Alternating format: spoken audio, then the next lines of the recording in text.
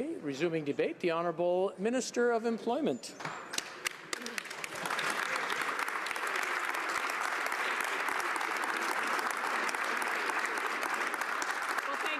Speaker, it is emotional, and I appreciate the emotion, and I appreciate the discomfort that many workers feel, but I will tell you that we do believe that negotiated agreements are always the best solution, Mr. Speaker.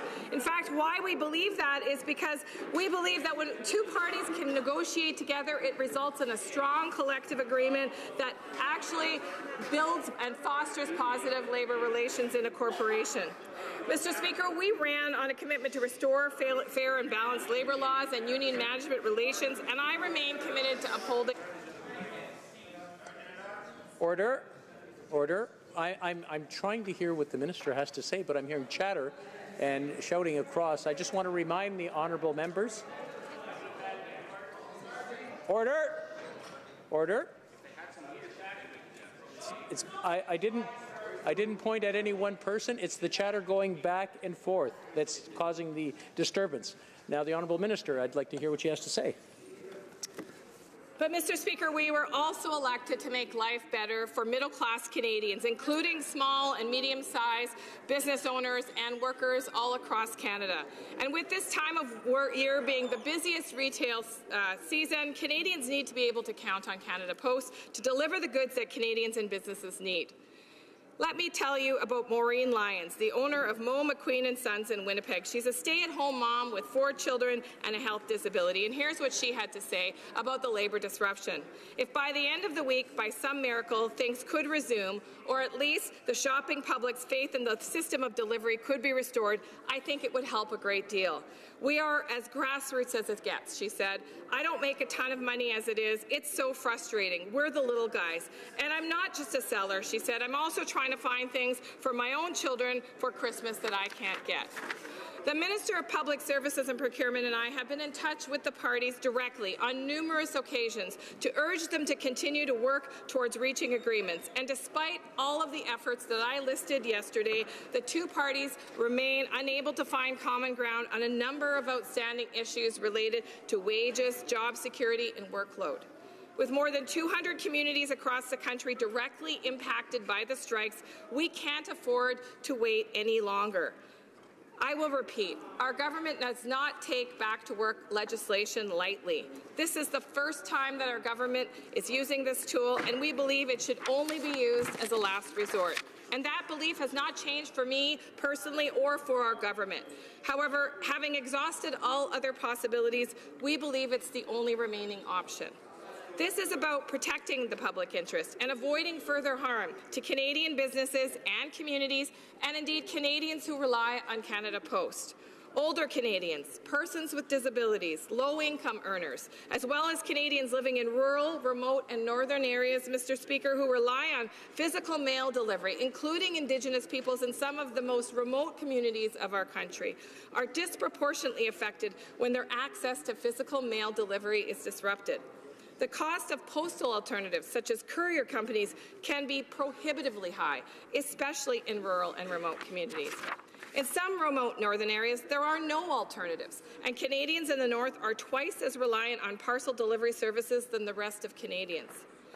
Stephanie Destree of the Silk Road Spice Merchant in Calgary says sometimes we ship to more rural places, so we go with Canada Post. We're finding delays when we use Canada Post, and sometimes up to 3 weeks of delays. And a Toronto Star reader sent the following letter to the editor. While mail disruption is an inconvenience to many of us living in Canada, it's an impossible situation for those in remote fly-in communities in northern Canada.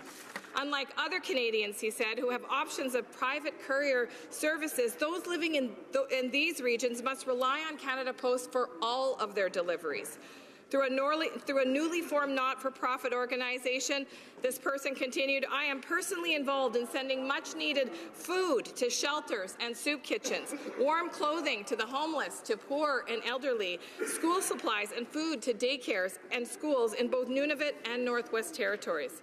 And for many of these children, these will be the only gifts they receive this year.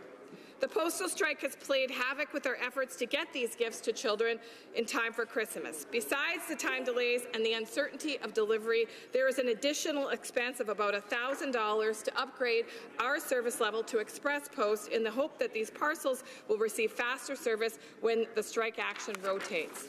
And weather is always a concern in the winter in getting parcels to the north in a timely manner, but the strikes have made it incredibly difficult and challenging. This is Beverly Mitchell from Toronto. Nearly 9 million Canadians, about 30% of our population, live in rural and remote areas where access to the internet can be extremely limited. And today is Black Friday, and so many businesses depend on their sales today and through to the end of the holiday season to survive. This is real human impact. Small business owners are our neighbours, and they're also significant employers in our country. And so we're looking at job losses and lower hours at a time of year when so many families are already overextended. We have Indigenous populations in very small and sometimes isolated communities, says Danahy, CEO of Customer Lab. Sometimes these isolated communities are so isolated that you can only reach them by water and air. So in those cases, the local economies can be hit quite significantly. At the same time, Mr. Speaker, our reputation as a reliable market for commerce and trade is at risk because international partners aren't able to ship mail and parcel shipments onto Canada Post.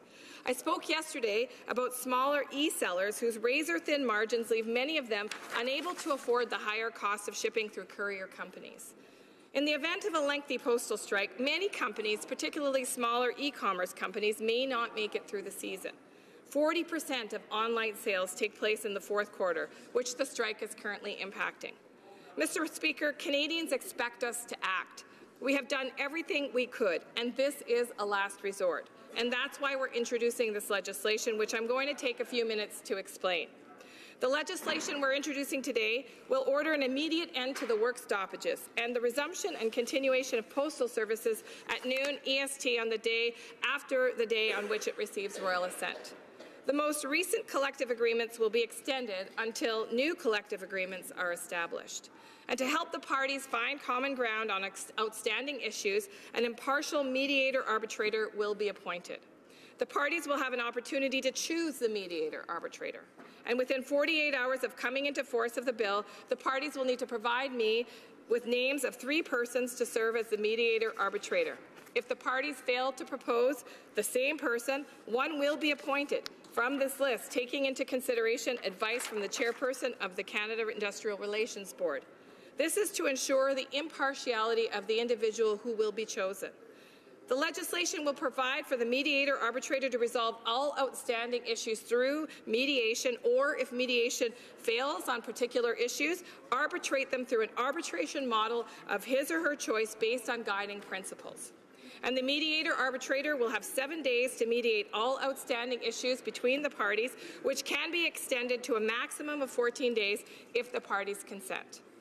If the parties fail to reach agreements within the mediation period, the mediator arbitrator must arbitrate all outstanding issues within 90 days of his or her appointment. Now, Mr. Speaker, let me talk about the principles that will guide the mediator arbitrator's decisions, and these have been crafted carefully to provide a balance to the mediator arbitrator and take into consideration the concerns that we've heard throughout the negotiating process. They are to ensure the health and safety of all employees, to ensure the fair treatment of temporary, part-time, and other employees in non-standard employment as compared to full-time permanent employees, to ensure the long-term financial sustainability of Canada Post, to create a culture of collaborative labour management relations, and for high-quality service to be provided by Canada Post at a reasonable price to Canadians. Now, the union and Canada Post can reach a voluntary agreement at any time before the mediator arbitrator submits his or her final report to me, which would end the mediation arbitration process. Mr. Speaker, I believe that we have taken the steps to ensure that everything possible has been done and is done through this legislation to encourage the parties to reach agreement fairly and swiftly, while in the meantime ensure services at Canada Post resume, preventing further harm. And that's why I urge all my honourable colleagues to vote in support of this legislation.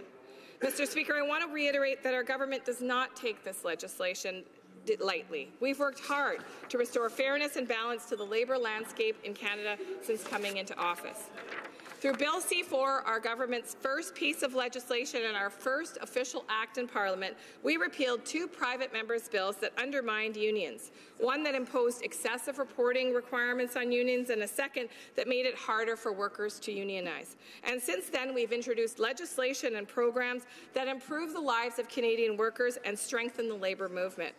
And as I mentioned before, we did not intervene early because we believe in the collective bargaining process. We believe that the collective bargaining process results in the best outcomes, strong agreements, and a positive workplace culture. But we also have a responsibility to Canadians, Mr. Speaker, and to the businesses that drive our economy. And when the consequences of a work stoppage become so great that they begin to result in serious and, if left unchecked, lasting harm, we have to act.